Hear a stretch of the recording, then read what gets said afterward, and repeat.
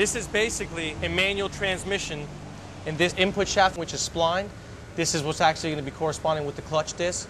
We need to first line this up to even be able to get the transmission to bolt up to the motor.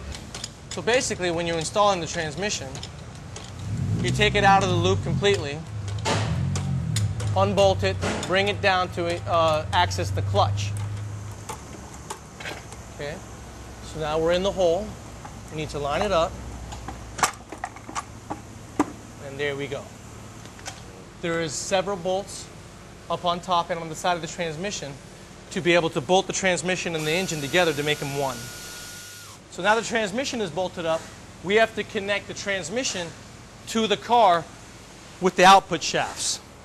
These are the output shafts, which is what I showed you on the table. This will one end go through the differential and in through the knuckle of the wheel. This is the knuckle, spline. Those spline correspond to these splines. So there's the differential. You take the drive shaft through the suspension. One end goes into the differential,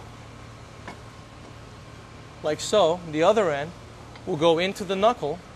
Both sides are splined.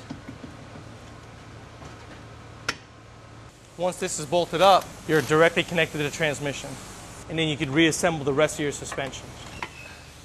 When it's done, this is the subframe, and it'll get bolted up to the bottom and hold everything up in the car in place.